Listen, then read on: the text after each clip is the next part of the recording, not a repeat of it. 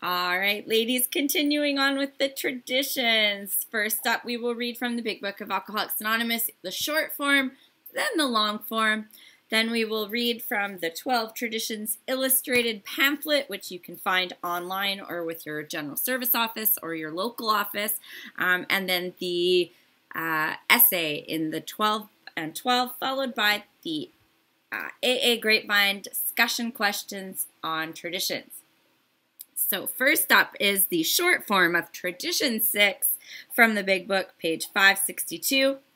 An AA group ought never endorse, finance, or lend the AA name to any related faculty or facility or outside enterprise, lest problems of money, property, and prestige divert us from our primary purpose. Long form, page 563. Problems of money, property, and authority may easily divert us from our primary spiritual aim. We think, therefore, that any considerable property of genuine use to AA should be separately incorporated and managed, thus dividing the material from the spiritual. An AA group, as such, should never go into business. Secondary aids to AA, such as clubs or hospitals which require much property or administration, ought to be incorporated and set apart that, if necessary, they can be freely discarded by the groups. Hence, such facilities ought not to use the AA name. Their management should be the sole responsibility of those people who financially support them. For clubs, AA managers are usually preferred, but hospitals, as well as other places of recuperation, ought to be well outside AA. Managers are usually preferred. And medically supervised, skipped up. While an AA group may cooperate with anyone, such cooperation ought never go so far as affiliation or endorsement, actual or implied. An AA group can bind itself to no one.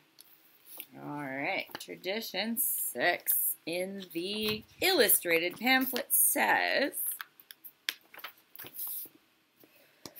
the related facility may be an outside group combating alcoholism or an enterprise that AAs want to start.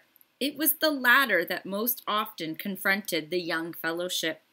Outside agencies were pretty scarce in those days, and some members thought AA should cover the whole alcoholism field. Led by a super promoter, as the 12 and 12 describes him, one group built an all-purpose center, including a section for drying out treatment. Picture any group tackling such a project. Arguments over cost, architecture, staff, fees, medication, and rules might even make the local paper. And pity the poor newcomer straying into the group. We'll get around to you in a minute. Though that ambitious center failed, some individual members have since founded successful clubhouses, rest farms, halfway houses, etc. The enterprises are run by these AAs and patronized by other members or prospective members, but money and property are involved.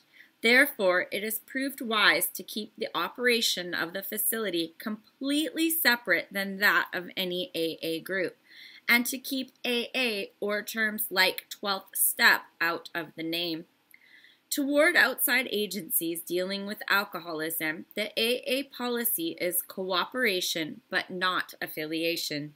A group cooperates, for example, by welcoming referrals from clinics or by sponsoring AA groups in institutions.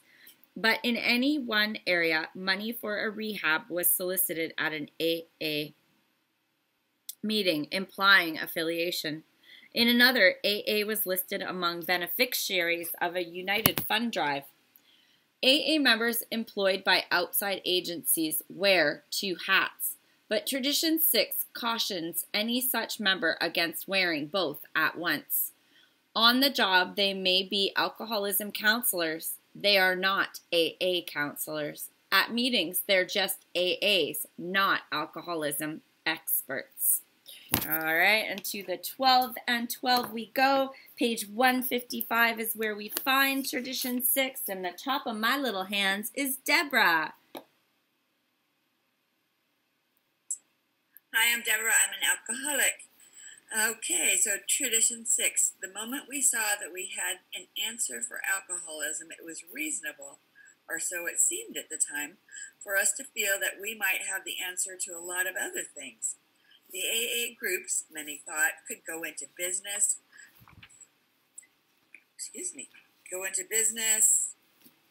might finance any enterprise, whatever, in the total field of alcoholism. In fact, we felt duty-bound to throw the whole weight of the AA name behind any meritorious cause. Here are some of the things we dreamed. Hospitals didn't like alcoholics, so we thought we'd build a hospital chain of our own.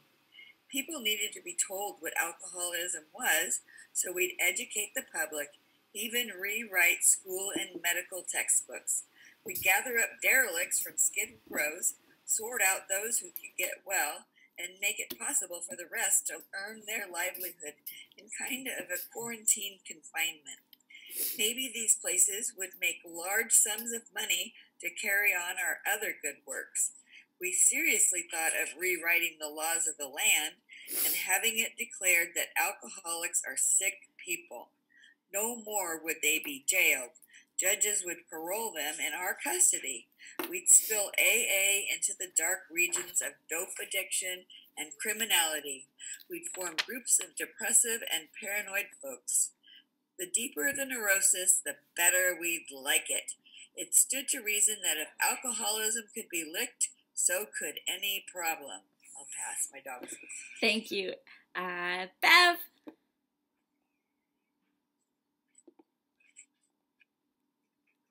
Good afternoon, everybody. It occurred to us that we could take what we had into the factories and cause laborers and capitalists to love each other. Our uncompromising honesty might soon clean up politics.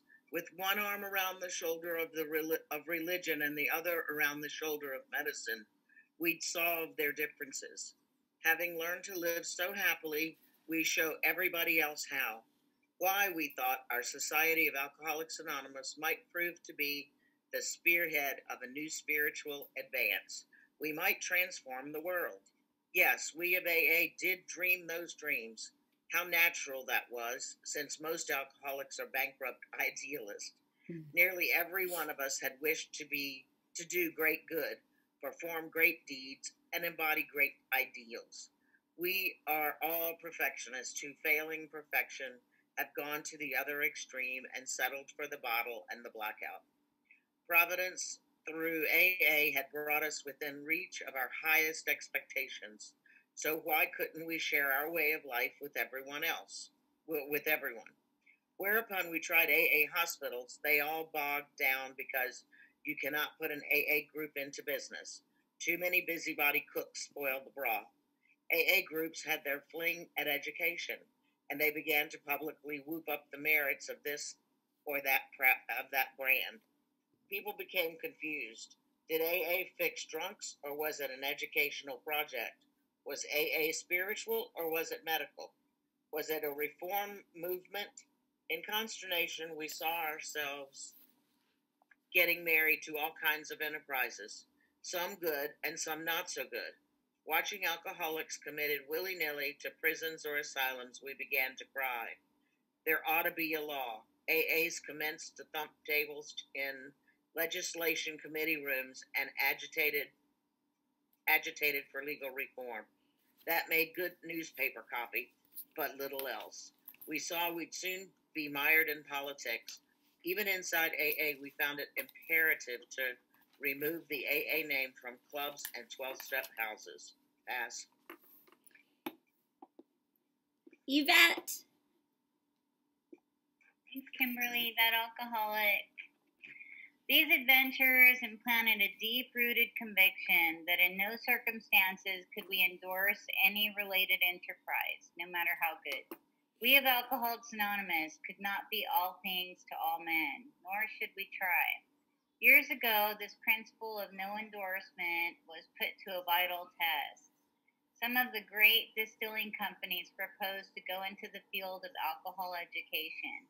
It would be a good thing, they believe, for the liquor trade to show a sense of public responsibility. They wanted to say that liquor should be enjoyed, not misused. Hard drinkers ought to slow down, and problem drinkers, alcoholics, should not drink at all. In one of their trade associations, the question arose of just how this campaign should be handled. Of course, they would use the resources of radio, press, and films to make their point. But what kind of person should head the job? They immediately thought of Alcoholics Anonymous. If they could find a good public relations man in our ranks, why wouldn't he be ideal? He'd certainly know the problem. His connection with AA would be valuable because the fellowship stood high in public favor and hadn't an enemy in the world. Soon they'd spotted their man, an AA with the necessary experience. Straightway he appeared at New York's AA headquarters, asking, "Is there anything in our tradition that suggests I shouldn't take a job like this one? The kind of education seems good to me and is not too controversial. Do you headquarters folks see any bugs in it?" Thank you, Pam G. There you are. I'm Pam. I'm an alcoholic. At first glance, it did not look like a good thing. Then doubt crept in. Wait a minute. At first glance, it did look like a good thing. Then doubt crept in. The association wanted to use our member's full name in all of its advertising. He was to be described both as its director of publicity and as a member of Alcoholics Anonymous. Of course, there couldn't be the slightest objection if such an association hired an AA member solely because of his public relations ability and his knowledge of alcoholism. But that wasn't the whole story. For in this case, not only was an AA member to break his anonymity, at public level, he was to link the name of Alcoholics Anonymous to this particular educational project in the minds of millions. It would be bound to appear that AA was now backing education, liquor trade association style. The minute we saw this compromising fact for what it was, we asked the prospective publicity director how he felt about it. "Great guns," he said. "Of course I can't take the job. The ink wouldn't be dry on the first stab before an awful shriek would go up from the dry camp. They'd be out with lanterns looking for an honest AA to plump for their brand of education. AA would land exactly in the middle of the wet-dry controversy.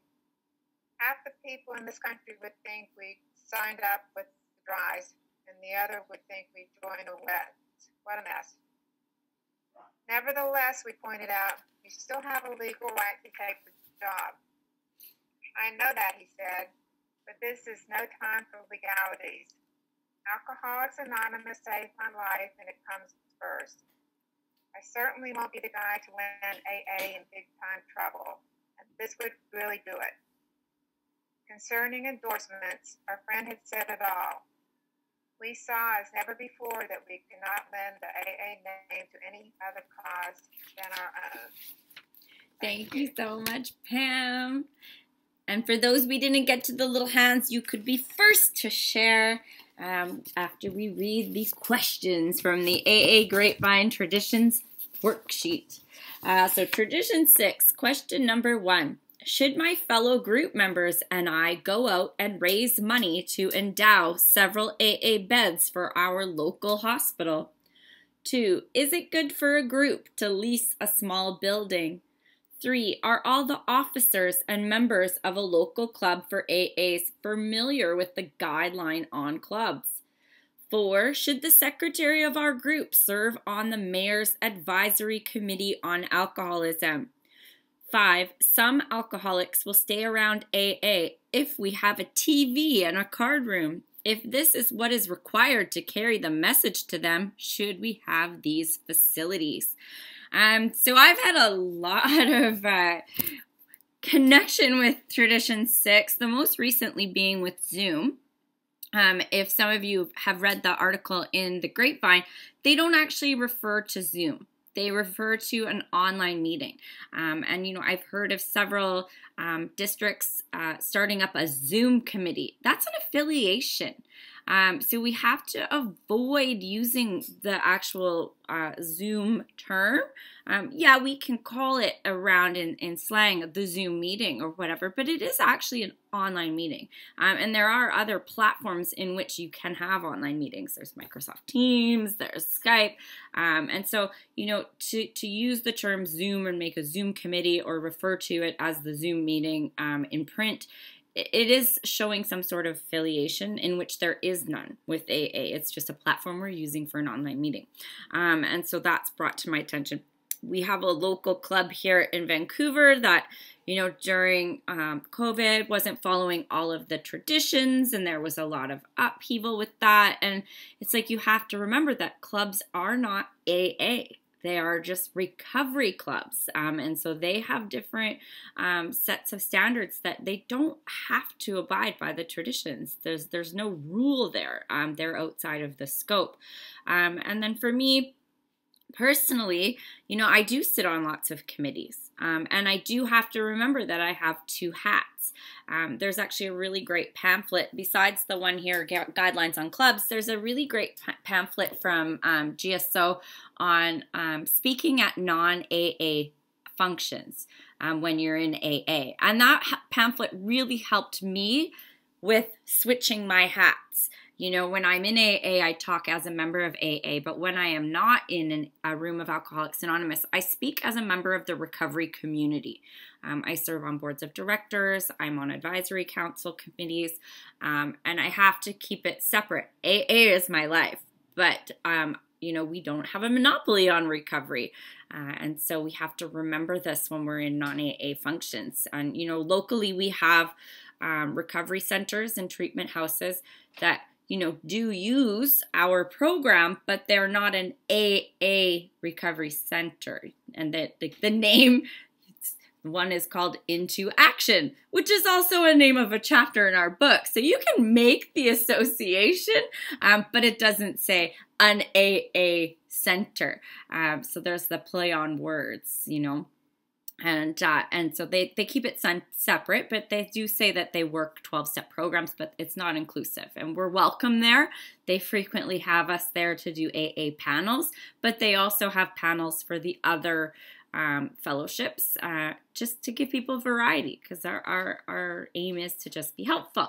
So I have no hands up, so who's going to be the lady who would like to go first?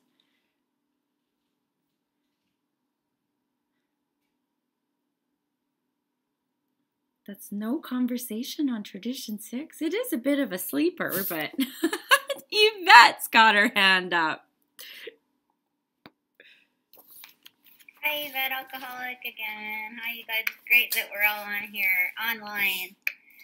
Yeah, wow, Tradition 6, just so grateful to be going through these traditions with you guys. I mean, the steps, of course, too, and the 164, but the traditions, you know, anchor us all over the world, and just exciting. So Tradition 6, an AA group ought never endorse, finance, or lend the AA name to any related facility or outside enterprise, lest problems of money, property, and prestige divert us from our primary purpose. It's a mouthful. Anyway, so I have some experience, strength, and hope with this. I, you know, thank God for sponsors, sponsees too, but sponsors, people that have come before us. And I'm so grateful to be able to be teachable today and to be coherent, awake. And, you know, learning that. Thank you, Kimberly, for sharing on that. And, yeah, because this change is weird and hard and still difficult for me and most alcoholics. But learning and being teachable is so enlightening and inspiring, and I feel alive. with that. So I was like, oh yeah, I call it a Zoom meeting. I mean, but no, it's an online meeting. So that's, yeah, because I have a Skype meeting with my sponsees. So yeah, there's different platforms. So that's just a title. It's an online meeting. So it is a play with words sometimes. But my experience, strength, and hope, I worked as a counselor in Tennessee. I've shared on that, I think. But anyway, I was working there. And thank God for sponsors, because I had my books in the car. I was like 3 years sober at the time, and we had groups, and it was a hospital for addiction and eating disorders. And I went there I got sober in California, went there for that job, and then I'm back here in California. Anyway, and so I've had a few different sponsors, but I've always had a sponsor, and I recommend that highly for fun and for free. And so, yeah, so I have my books in the car, and I'm like, I'll just bring my books in, and we'll have an AA meeting. Luckily, I was in contact with my sponsor. She's like, oh, hell no, you're not AA. And just because you're a member of AA and you're working as a counselor at the hospital at that time, we'll call central office in Chattanooga, Tennessee, and we'll get them to come out and have a meeting. And like I said, I learned everything the hard way. I think I did do a group, and when they wanted to contribute, we did an outing on Saturday. And so anyway, we live and we learn. She's like, no.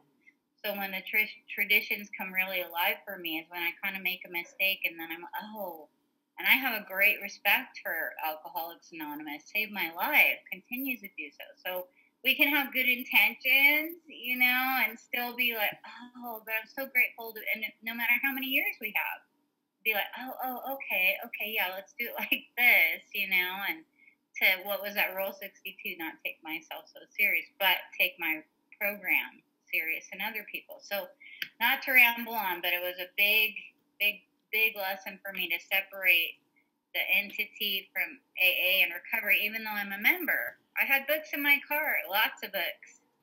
And, so that's it. It's kind of like Al-Anon, separating the addiction from the person. But anyway, just so grateful to be here. I hope to be teachable one day at a time. And I love you guys and appreciate this so much. Thank you. Thanks so much, Yvette. Yeah, it's a good thing there's not an AA jail or tickets for infractions, because I'd be... I'm just trying to be helpful. They need me to say something. I can't bite my tongue sometimes. Joan? I didn't realize I was unmuted. There you go. I've said before that I am a deacon, an ordained deacon. And a lot of times in my sermons,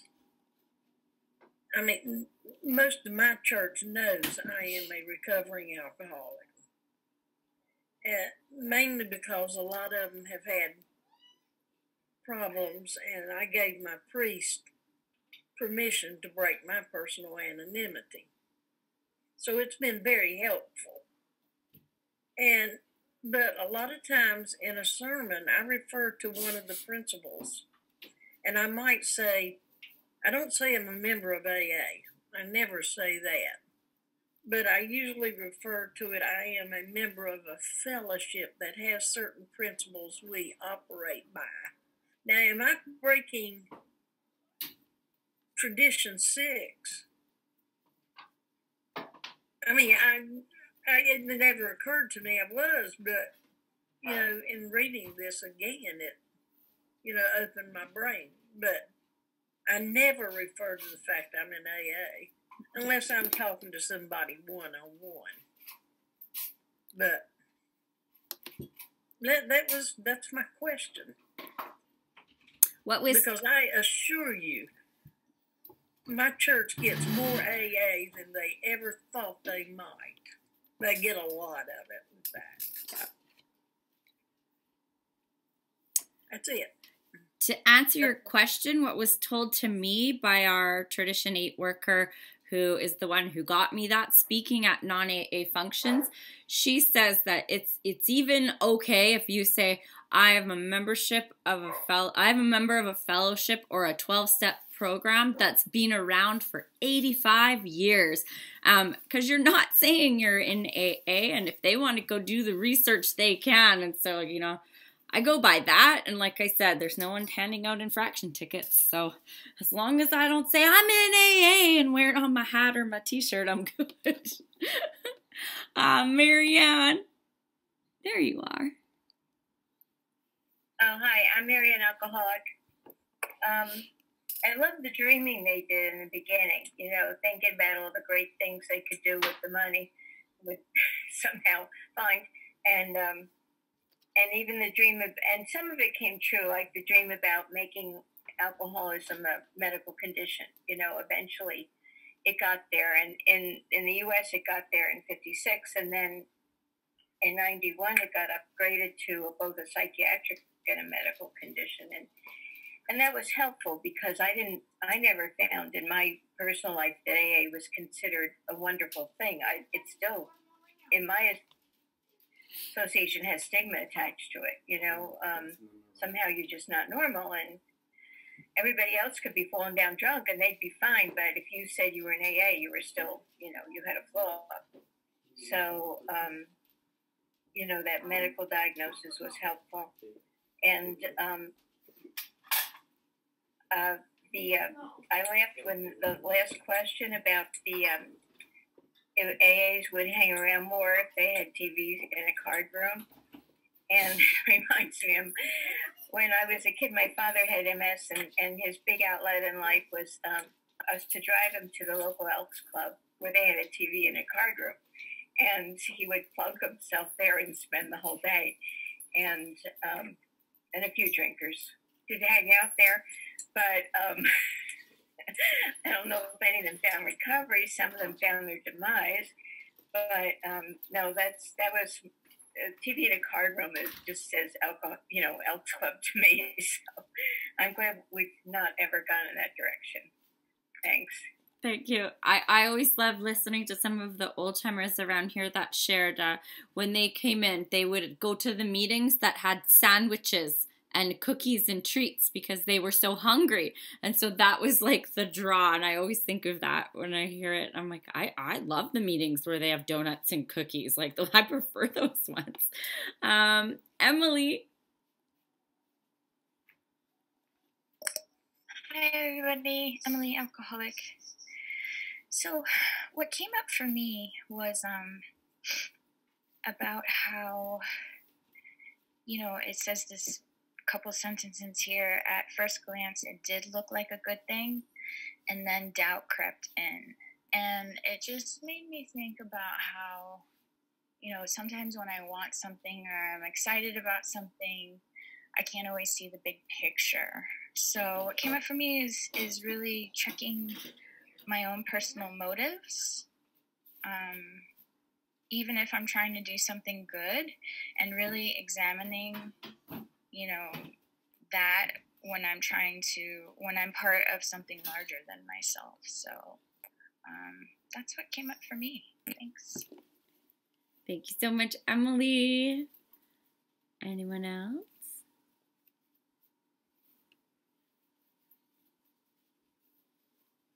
Deborah. Hi, I'm Deborah, alcoholic. What I immediately underlined here was we're all perfectionists who, failing perfection, have gone to the other extreme. I tell you, that's me. And I know when I first came into AA, you know, from the very beginning, you know, sitting in that hospital room, they gave me that AA book 20 years ago. And I was rewriting it, coming up with all these great ideas. I was going to, you know, have yard sales and raise funds. And, you know, I couldn't understand this whole concept of, what do you mean you can't raise money? You know, I was a fundraiser at that time. It's taken a lot. Like I said, I'm so glad we have these traditions. And I was shocked to learn when at my work, we got to put our name in, you know, to raise money for different charities, you know, like everybody got to vote on different charities. Well, one was for one of our no-al clubs. And, of course, I couldn't I didn't say, hey, I'm an AA, we can't do that. Realizing now, though, that that is an AA. It's not an AA club, it's a recovery club. And somebody's parent, was a member of that club. That is a good reason to keep those separate. And that club's been around for almost 40 years. And yes, it does have a card room and TV. And not until we got into this COVID situation was that TV moved out, so we have more room to distance ourselves. So, thank you. Thank you so much, Deborah. Joanne!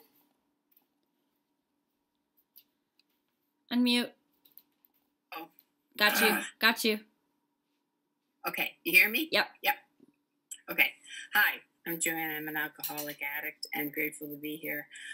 What comes to mind in this tradition is, the simplicity of AA. I mean, can you imagine not having this tradition? Would Al-Anon be a subsidiary of AA? Would OA be a subsidiary of AA? Because the big book and the 12 and 12. Oh my God, the business meetings would be a nightmare. Just keeping it simple, and I think that I know that I have to be very careful about my words, and when because if I'm talking, especially to a newcomer, to be able to say there's a Thursday night meeting, it's located at St. Jeremiah's, which is a Catholic church, but we're not affiliated. We just rent their hall. So that if I'm talking to someone who's Jewish, they're not thinking, oh my God, I'm being asked to go to a Catholic church. Zoom, the same thing. I have to, in practicing this tradition, use my words and say I'm going to an online meeting, so that it just creates clarity to who you're talking to in terms of where they're going and what's being presented to them. But really, with all the 12-step programs, that use the big book and the 12 and 12, we needed to just keep it simple. That's it. Thanks. Thanks, Joanne. Anybody else? Stella. Good morning, ladies. Stella, alcoholic. I guess it's more of a question. I've got two questions. So, when the celebrities out themselves and say they're, part of AA, that's breaking tradition 6, is it not? It's more breaking tradition 11. Okay. Yeah. And then, I could see why we wouldn't want to, shout out, yay, I'm in AA, because then, then those other people that can say, oh, AA doesn't work. Is that, yeah? Yeah, it's more, we'll talk about it a lot when we get to tradition 11. Okay. But if you think about a postal worker, if I say he's gone postal, what do you think of? So that it's tradition 11, right? So you're like, oh, the person's gone crazy. That's because one postal worker in a uniform broke tradition 11, basically.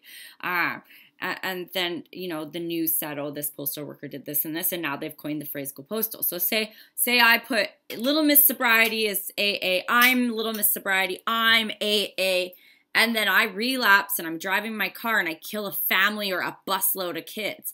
Local AA member, Kimberly, killed a busload of kids drinking and driving. That doesn't sound very good for AA. So that's important because we don't want to bring a bad name to AA as a whole. But that's tradition 11. And yes, there are a ton of celebrities that say, I go to AA, and they're not supposed to. But again, there's no police or infractions given. Joanne? Sorry, I forgot something else. Here's an example of tradition 6. So my home group, and I mentioned this the other week, my home group, there was some kind of roundup, and the group wanted to vote to allocate money to send these people from a rehab to the roundup. And everyone was gung-ho. And I said the serenity prayer, took a deep breath, and I said, what about tradition 6? We should not be using our funds and saying, oh, AA has funded these people to go. There has to be a separation. Now, what I said is outside of this meeting, if you want to call individually, you want to call and say, listen, I'd like to just donate some money so some of those people can go. That's fine, because that's you. That's not you as an AA member. That's not you speaking for the group. And the first, thing that it tries to ensure is how the group is functioning, not individually, but and you'll find that in the decisions of business meetings where you get to bring this funds tradition up. That's it. Oh, you just made me think of something my home group does that kind of breaks this tradition. We go to the same restaurant for fellowship after the meeting, and we announce it mid-meeting. Join us after this meeting. We all go to this restaurant for fellowship, and we do it every week, and that's breaking tradition 6, and I just realized it. Their past is really good, though. But there's ways to change the words. Yeah, it's just changing the words, We go for fellowship after the meeting. Please talk to a home group member to get the location. Super simple solved, but we've been announcing the restaurant name every week. Yep. Whoopsies. Yep. Learn something new every day. All right, so I don't see any more little blue hands up. Let's end this tradition and we can...